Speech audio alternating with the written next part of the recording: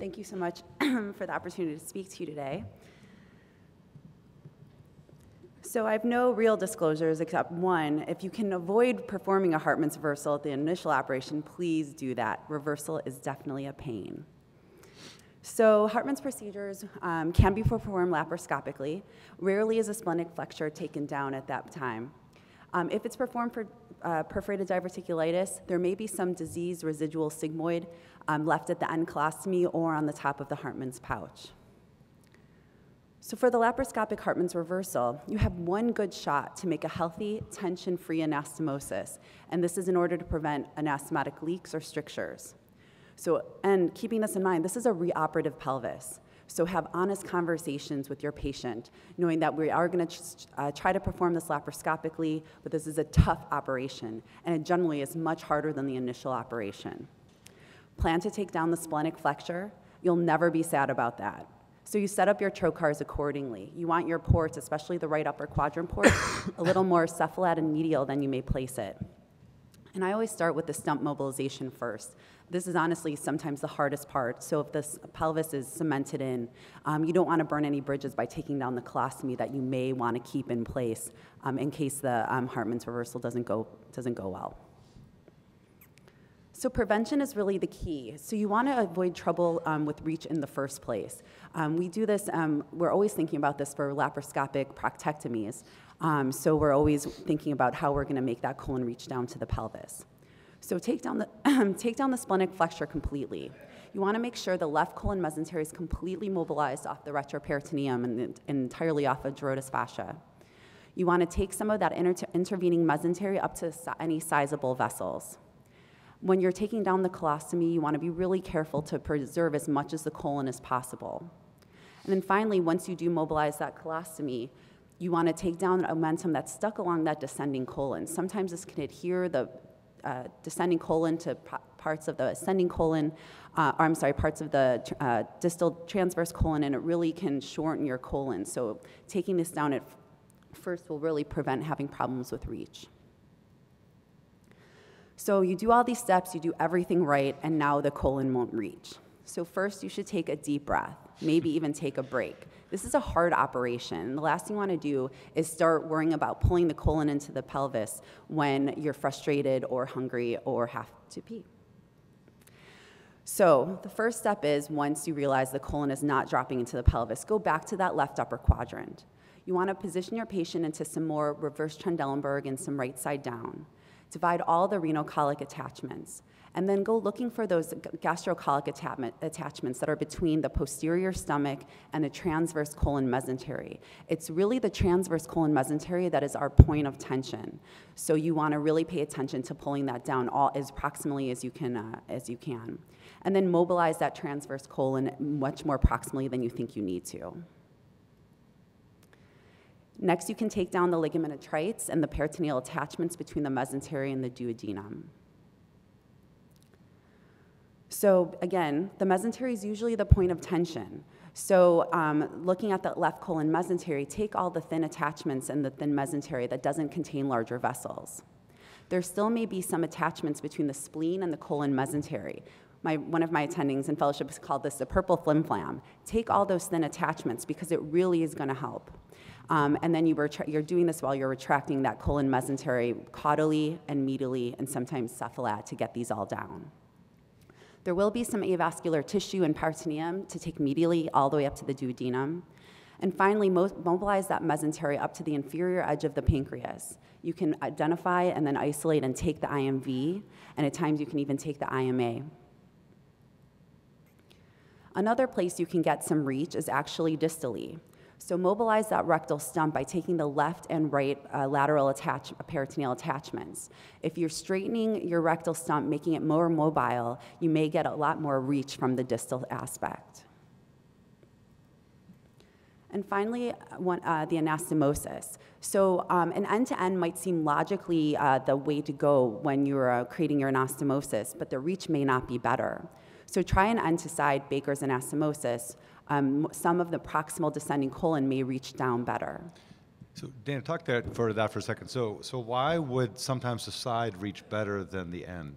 So you'll note when you're mobilizing your whole left colon, sometimes even the transverse and sometimes that proximal descending colon reaches much lower than the very end of where you transected. Right. So, I think it's kind of like when you want to make an ileostomy, and sometimes the end won't come up, but you can bring a loop up better.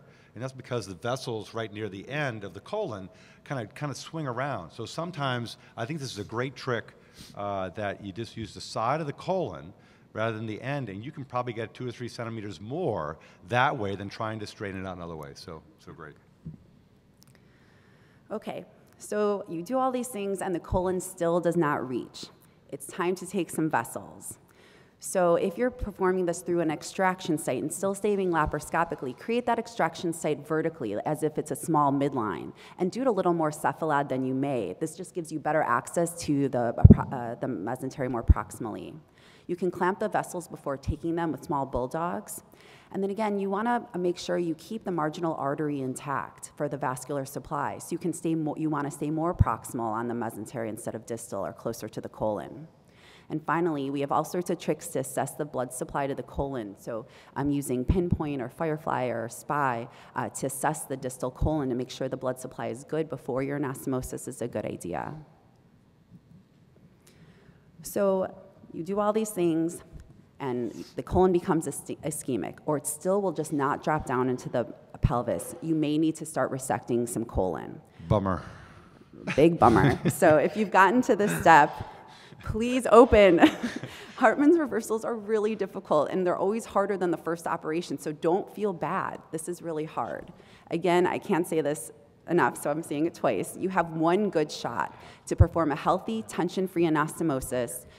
This is an elective operation, so you want to do your best to prevent complications. So if the colon will not swing down nicely to the left of the ligament of Treitz, try to avoid draping that transverse colon on top of the small bowel to bring it down just in the middle of the abdomen.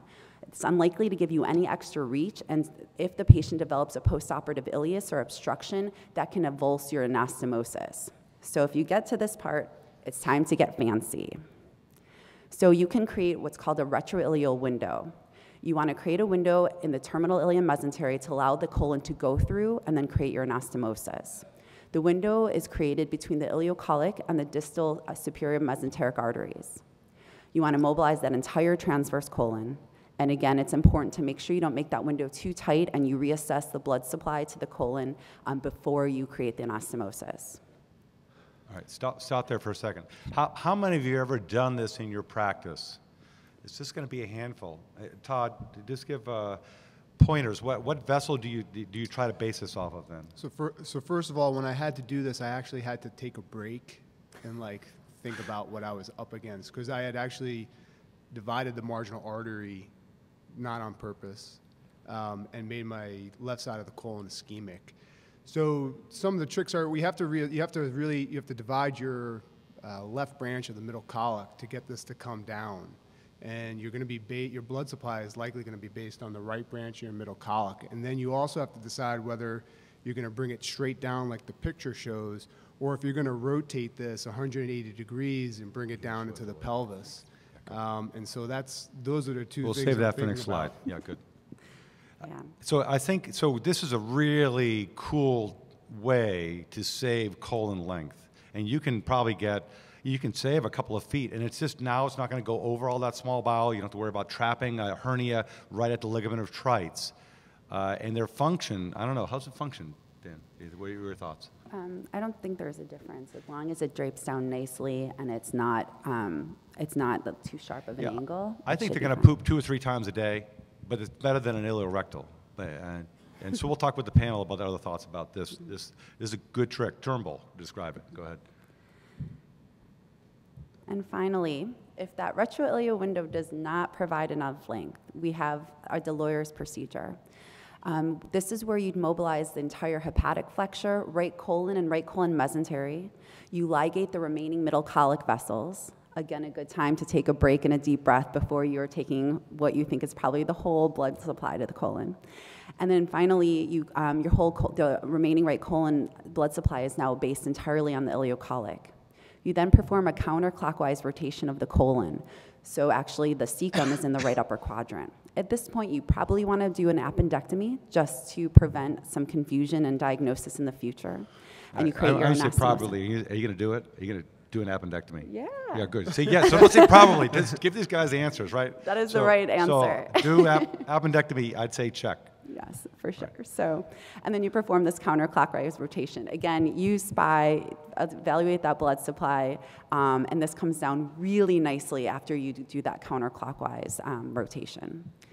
And if this doesn't work, finally, you can decide to do a total colectomy with an iliorectal anastomosis or create an encolostomy, because you really gave it a good shot by this point. So let's go back to that Deloyer. Who has done a Deloyer? Anybody done that? All right, again, yes.